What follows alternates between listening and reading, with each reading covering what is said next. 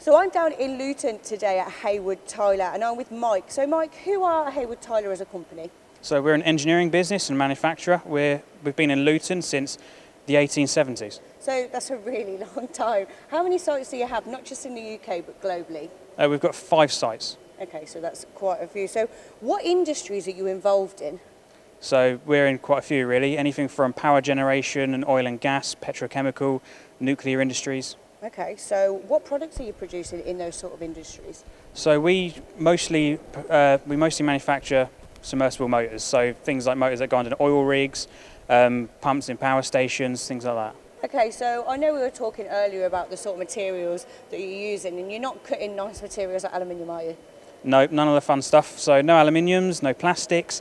It's all just Hastelloys and Inconels, super duplexes, some of the tougher stainless steels, some cast irons, and even some copper sometimes. But yeah, it's none of the fun stuff. It's really good to hear a company though being able to cope with those sort of materials. So what sort of machining capabilities do you have that involves those materials? So we've got a good range really. We have some big vertical lathes, we've got some CNC mills, CNC lathes, live tooling. We have a large horizontal borer with a good 2.5 metre table on it. We've got quite a range really. You have got quite a range because you're not just doing, well, it's not intricate parts, is it? The range of parts that you're doing are 4 metres plus really, aren't they? So yeah. Do you have any other work like machining capabilities that people can come to you for?